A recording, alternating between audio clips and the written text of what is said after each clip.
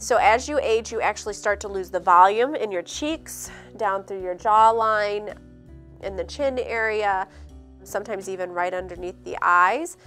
Temples, we just start to lose the fat in our face. And so basically what we try to do is restore that volume, and as you restore that volume, then it gives you a lift at the same time. Fillers is just trying to restore the volume in a very natural way. So our goal is to not overfill by any means, just to get you back to where you were a few years ago. The majority of the fillers on the market now are what we call hyaluronic acids, and hyaluronic acids, it's a substance you have everywhere in your body. It's like the cushion between your bones and your joints. It's a jelly-like substance, so it's a byproduct of collagen everywhere in everybody's body. So it's not something that you're going to be allergic to. There are various different fillers that have various different size molecules to treat different areas of the face. Typically, we will use those hyaluronic acids to treat these laugh lines, what we call the marionette lines or the puppet lines. We can treat deep chin creases, lips to give you more volume in the lips. We can treat the lip lines, smoker lines. Overall facial volume, we can put some filler up in the cheeks to give you a little lift in this area.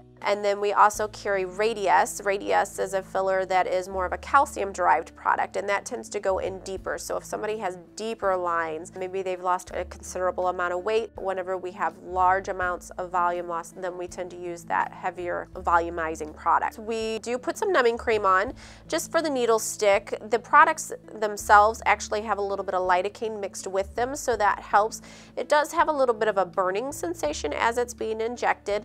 It does not hurt afterwards whatsoever. Your biggest risk with fillers is swelling and bruising. Typically, as soon as I put the product in, best results from your fillers are still 2 weeks out. Bruising is a bigger issue than, say, it is with Botox or Dysport, because it is a larger molecule and certain areas of the face are more vascular. We do massage the areas as we are injecting because it's almost like modeling clay, and so we'll massage it and kind of work out any little lumps or bumps as we're going through so that it looks very natural and it looks its best.